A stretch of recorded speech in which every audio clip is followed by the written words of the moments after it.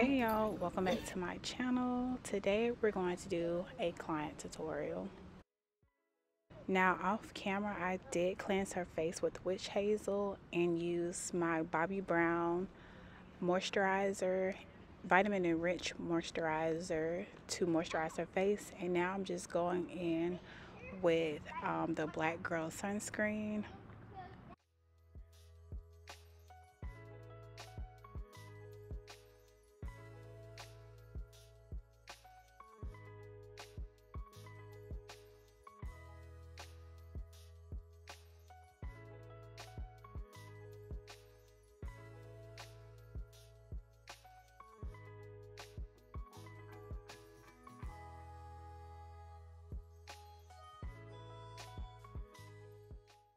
My client does have oily skin, so I'm going to use my Milk Mattifying primer, and I'm just going to apply that in her oily areas, which is mostly her T-zone, so that's the forehead, chin, and nose.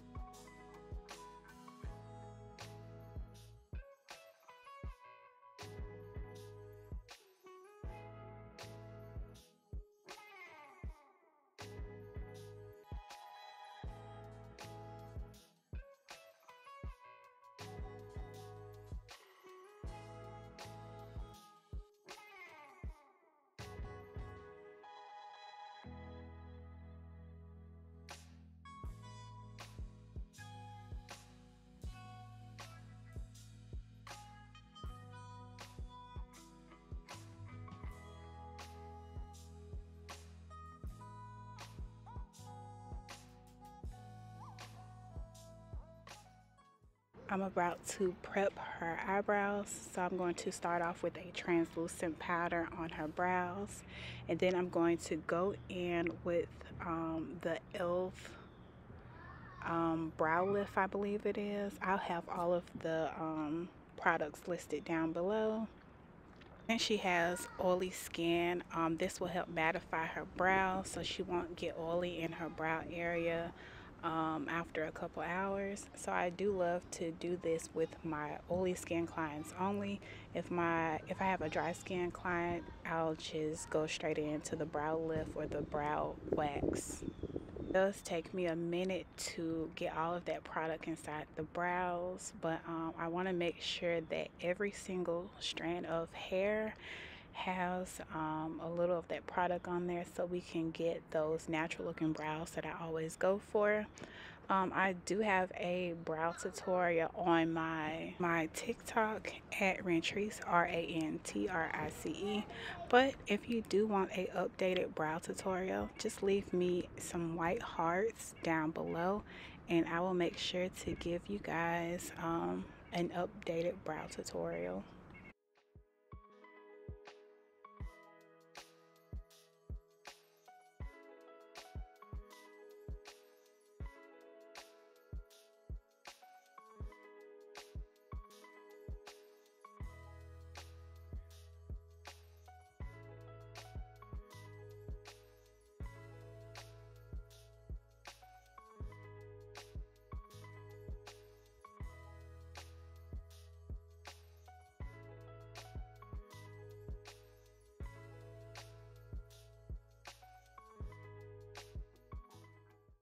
Once I'm done with the brows, I'm going to carve out underneath the brows. I do not finish the brows. I do that last.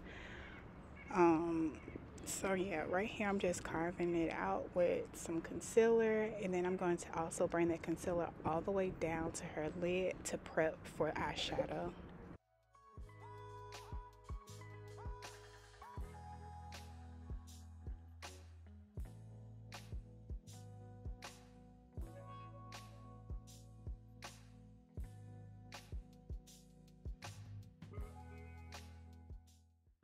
Now y'all, as y'all can see, my clients are very comfortable around me. We definitely talk like we are best friends, or we haven't seen each other in forever. But I really enjoy my clients. That's why I have to block off like more or extra time, just because I know I get to talking and we just be having a good old time. So I definitely like to block off some extra time just so I can talk to my clients.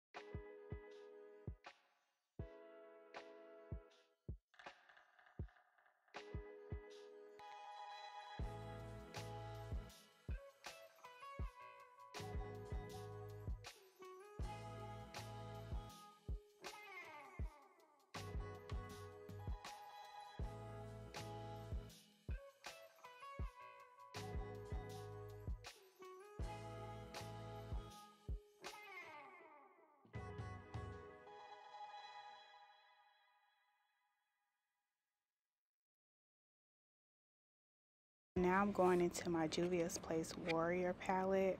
I believe it's Warrior Palette 1. And I'm just taking that light brown shade and I'm placing this into her crease area.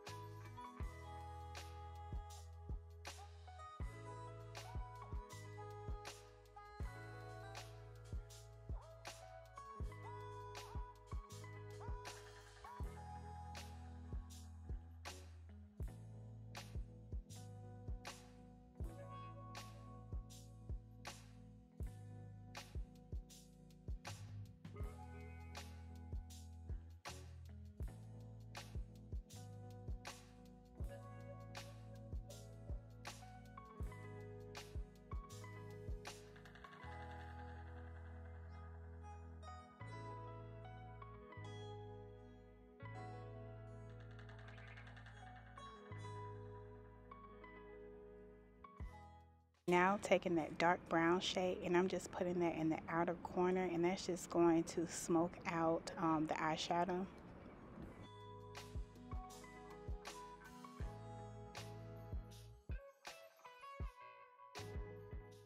taking a concealer that's like 4 shades, probably more than that, lighter than her, to prep the eyelid. And this is going to help have a base for my cream eyeshadow that I'm going to put on.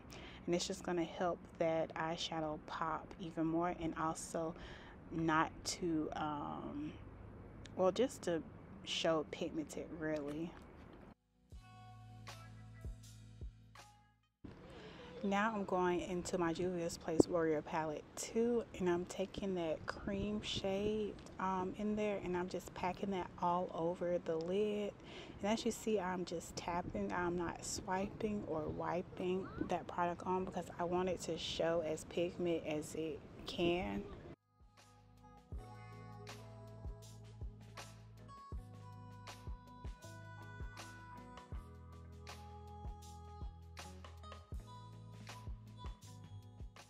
Switching back to the Warrior 1 palette, I'm using that neutral black tone inside the palette, and I'm just using that to smoke out her eyeliner. Well, I didn't put eyeliner on, but I'm using it to create a smoky eyeliner.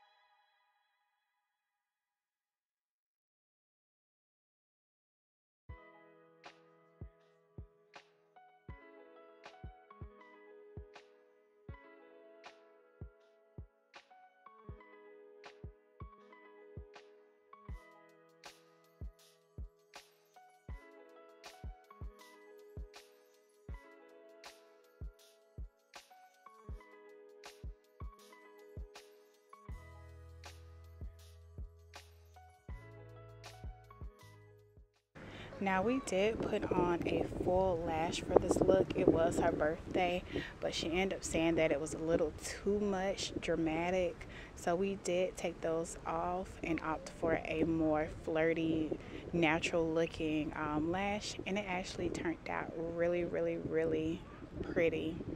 I always want to make sure that my clients are satisfied. So it's always important to me that my clients be open and honest with me, especially if I don't give off that, you know, bitchy or non-accepting type of makeup artist. So I actually commend all of my clients that are 100% honest with me and allow me to fix my mistakes instead of bashing me to others.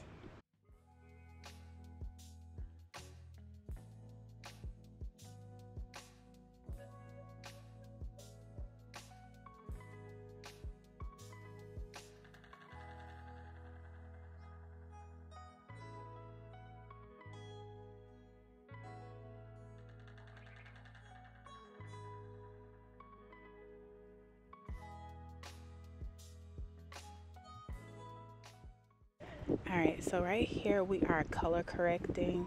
I am using the Charlotte Tilbury color corrector in the shade Deep. And I'm just applying that wherever I see hyperpigmentation so that we can have a flawless base. So the two foundation shades that I used was Macao and New Cladonia. I did mix those two together to get her perfect shade. And now I'm just applying it with my concealer brush all over her face, and then I'm going to blend it out with a foundation brush.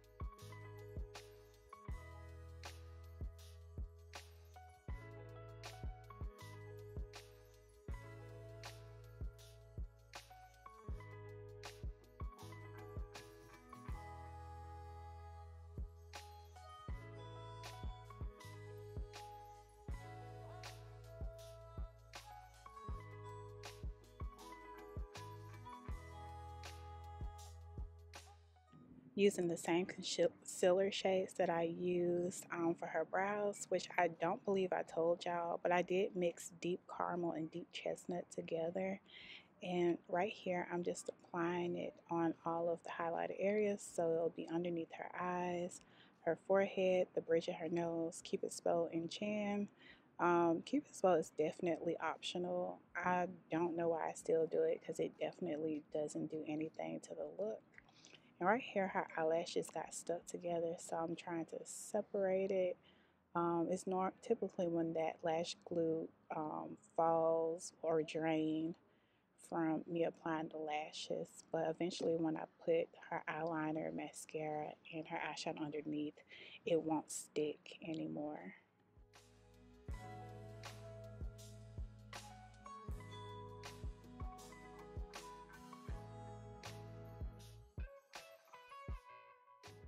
Now, if you don't have a Real Technique setting brush, I advise you to get it. It's the best brush for blending out concealer. I absolutely love it, and it also blends out so freaking good. I just absolutely love it. Look at that. No line of demarcations or anything.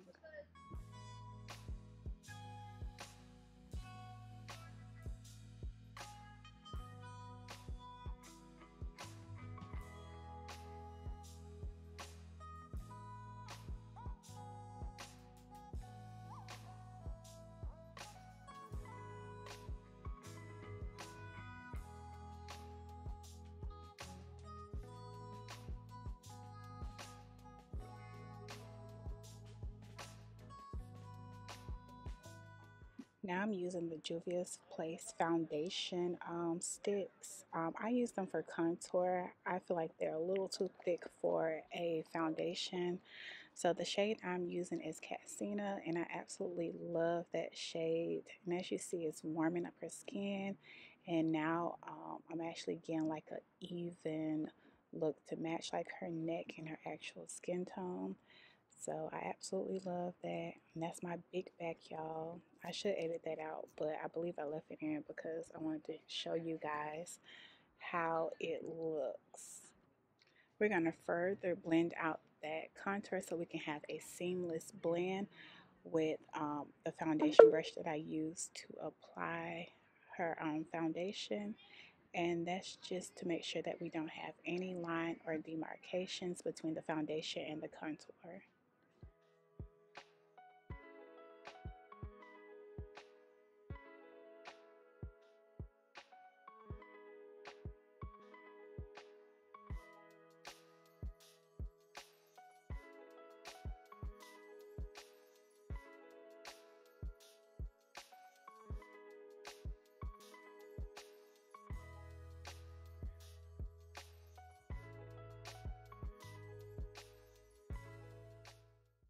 Using that same contour shade, I'm going to contour her nose. The brush, I don't know what kind of brush it is, but it's very vital to how I get my snatch nose, so I will leave that down below.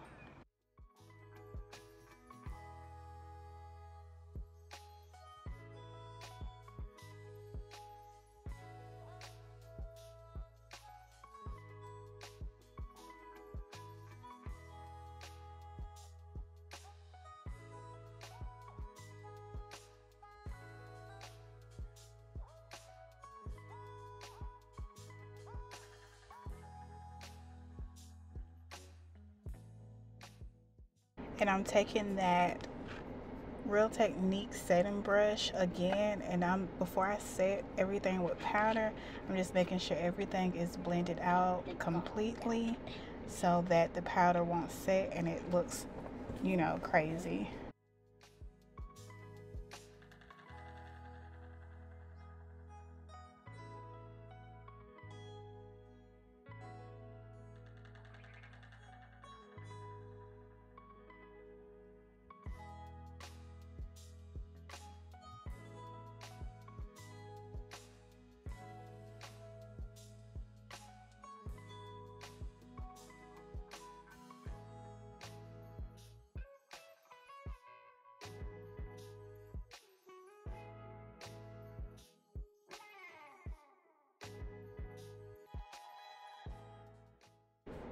Okay, right here I am just applying her blush. This is the Juvia's Place Rougie blush in the shade Volume 4, I believe. And if you don't know, blush is in. I did go back in to intensify the blush because sometimes it tends to like fade away. So I did go back in and add a little bit more. Actually, I add a lot more because I know once I apply my mineralized skin finish powder by MAC that it'll kind of soften it. So I did do a little bit extra. But I'm just applying this skin finish powder all over her face. And now I'm using my Bobbi Brown highlighter in the shade Bronze Glow on her highlighted areas. So her cheek, forehead, tip of her nose, keep it swollen, chin.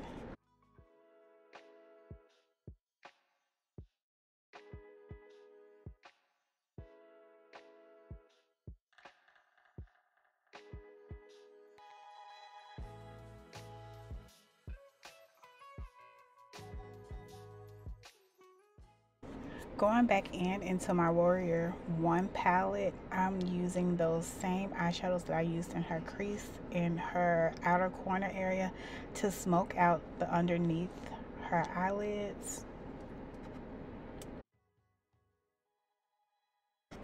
Using my Morphe brow pencil in the shade Java, I am just filling out her brows, mainly focusing on the sparse areas of her brows, and then I'll go in the front and fill in the front as well.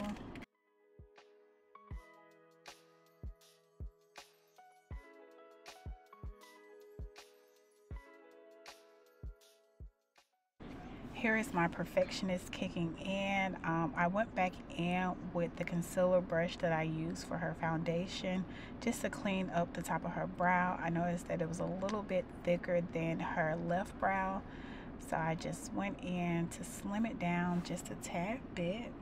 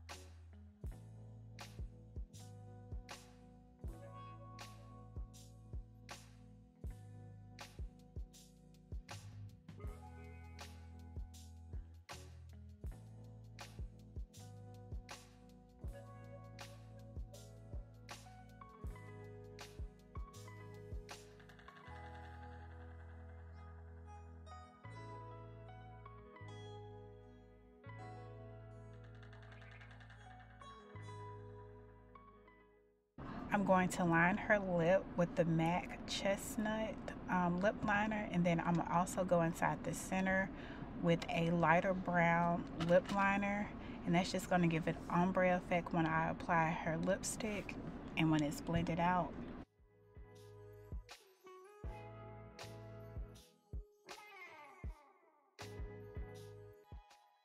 I can't remember the shade lipstick I use, but I will leave it down in the description box below once I get my hand on it.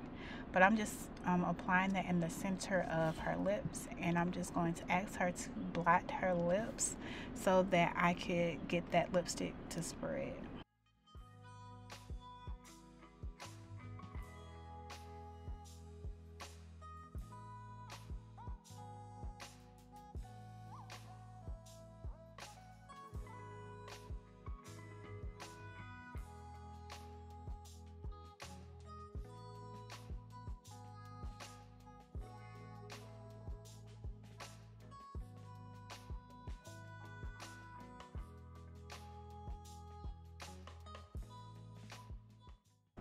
We did add a lip gloss on top, and now I'm about to set her face. The setting sprays that I used were the One Size setting spray and the Charlotte Tilbury setting spray.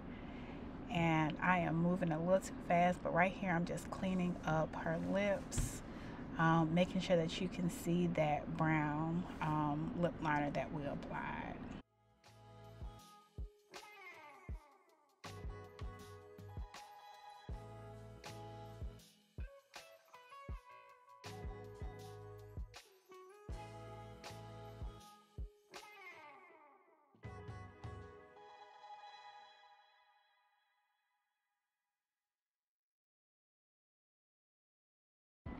Alright guys, thank you for watching my channel. If you enjoyed this video, please give me a thumbs up and don't forget to subscribe to my channel. As you see, my client absolutely loved her makeup and I hope you did too. And I'll see you guys in the next video. Bye.